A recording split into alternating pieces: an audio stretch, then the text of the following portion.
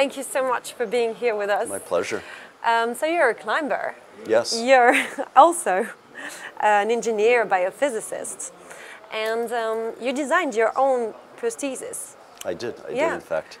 To be able to pursue your passion for climbing after an accident left you amputee. Right. So climbing was really at the center of your life. It is still.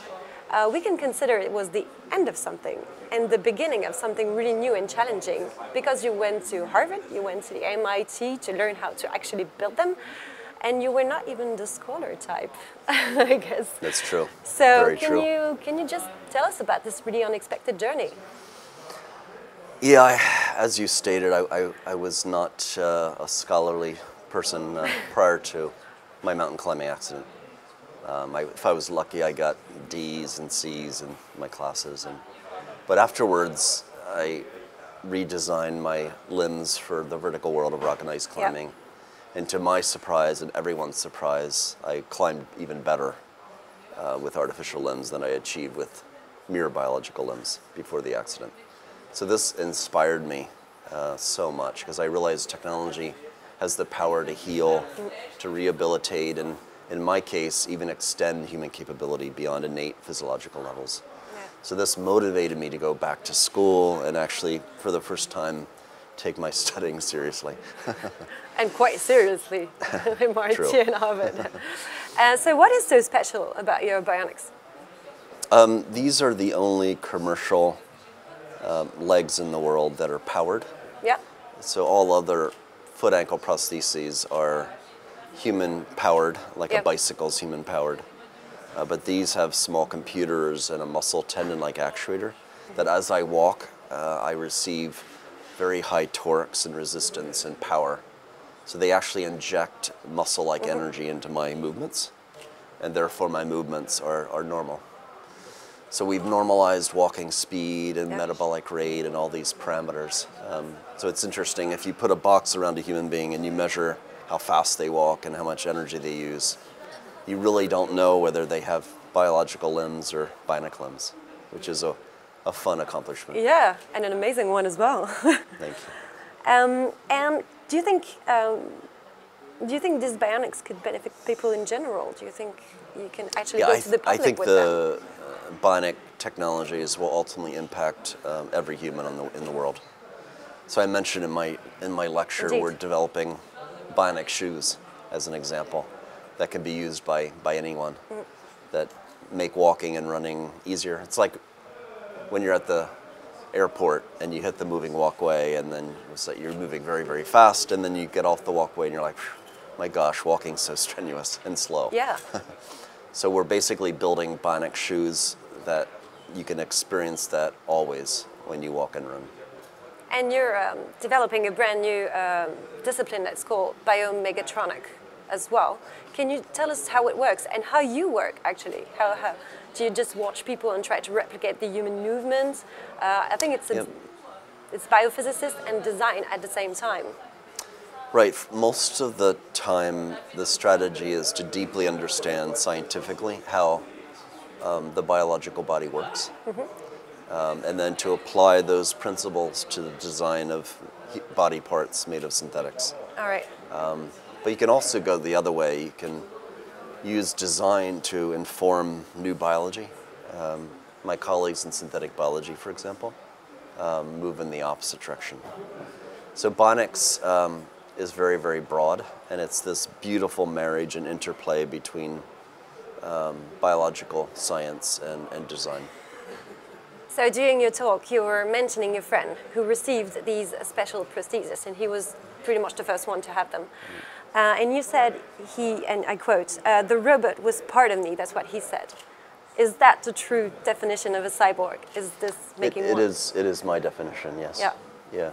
So when that bidirectionality between the brain, the nervous system, and the design mechatronics, when it's bidirectional, when you can actually feel the mechatronics, like you feel your biological body when you touch and proprioception, then it's cyborg. And our theory is that with that bidirectionality, a person's identity and self-image and body image changes to include the new design body part. Indeed, and that actually interrogates the way we see the body, the way Exactly. we actually And value it. It introduces the idea that in this century, we will have technologies to be able to sculpt our very own bodies into all types of structures and morphologies, even non-anthropomorphic structures like wings. So I think in 100 years, humans will be unrecognizable from what we are today. Yes, because you are also working on human augmentation. It's not just about Correct. amputation. That's correct. So how do you foresee the human of the future? how do you imagine it? Yeah, I mean, it'll be fun. You know, one of the great inventions of human history was, in my opinion, was the bicycle. And now we have the sport cycling. Yes. So in this century, Yeah. we're going to see a number of different augmentations that will lead to new sports. You know, augment runnings, there'll be power running sports, augment climbing, power climbing, and so on. So it's going to be a lot of fun. And just, you know, there's the augmentation part, and then the assistive part, rehabilitative part is just wonderful. I mean, the amount of suffering in the world because people have paralysis and amputation and blindness and depression and schizophrenia and so on is so profound. And it's such a wonderful use of science and technology in business to mitigate and solve human limitation. And do you see a limit? How far should it go, do you think? Yeah, I think as long as the individual is in control, the individual owns their own body, and the world isn't imposing interventions on the individual decides and actually has ownership of their own data, their own body, where we have a deep respect to individual freedoms and rights. As long as we adhere to such rights, I believe we will be okay. There's always inappropriate uses of technology, so of course we'll need policy around future augmentation technologies, but I think we'll largely get it right and really give this wonderful gift to humanity of eliminating disability. All right. So of course the ethical parts should be part of the discussion. Do you think scientists and researchers have a much more important role to play in these type of discussions? Do you think, because it involves our very own making? Sure, I think there needs to be a number of stakeholders involved in the conversation, a large number of stakeholders. Of course, scientists play a critical role, as well as legal scholars and policymakers and so on.